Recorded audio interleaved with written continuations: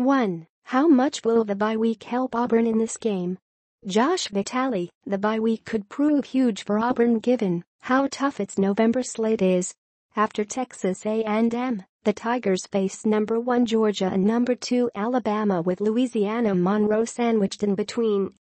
Having last week off allowed Auburn to get a number of key pieces: Dunn, Mike Horton, Darius James, Tre Williams, Matthews and Javaris Davis healthy for the stretch run.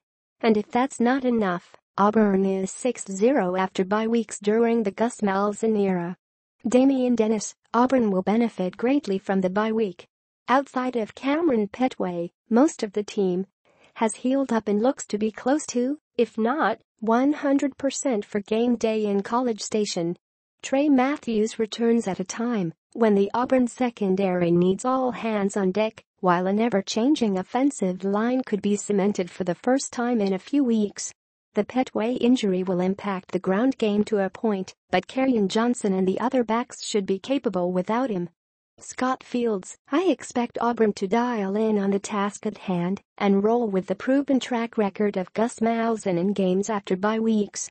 In each of the 4 previous years, Auburn has turned around and won the game following the bye. Just one of those 4 games was on the road, and that game, a 30-27 win at Kentucky in 2015, was the closest of the bunch. Still, Malzahn's track record after bye weeks cannot be ignored. 2. What does Texas A&M quarterback Kerryon Johnson need to do to keep the 2-touchdown underdogs competitive with Auburn? VITALE, he needs to protect the football. That's been a problem of late for the true freshman, who has thrown 4 interceptions over his last 3 games and 6 over his last 6. He's also been particularly inefficient over the Aggies' past 2 games, completing just 16 of 60 passes for 236 yards combined in a narrow win over Florida and loss to Mississippi State. Mond has shown the ability to be efficient in the past. He completed 19 of 29 passes for 237 yards and a touchdown in a 1-score loss to Alabama last month, and will need to have that type of performance as well as protect the ball for Texas A&M to stand a chance. Dennis, Kerryon Johnson needs to remain calm and focused if he hopes to lead his team against a formidable Auburn defense. The Aggies are averaging 196 yards per game passing and 191 on the ground.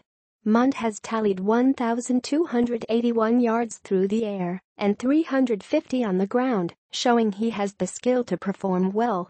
It'll come down to his composure. Fields, the freshman Johnson needs to limit his mistakes if he and the Aggies hope to stand chance to compete with Auburn. Mond alternated between mediocre to bad this season. He had a good game in the team's 45-21 win against Louisiana-Lafayette.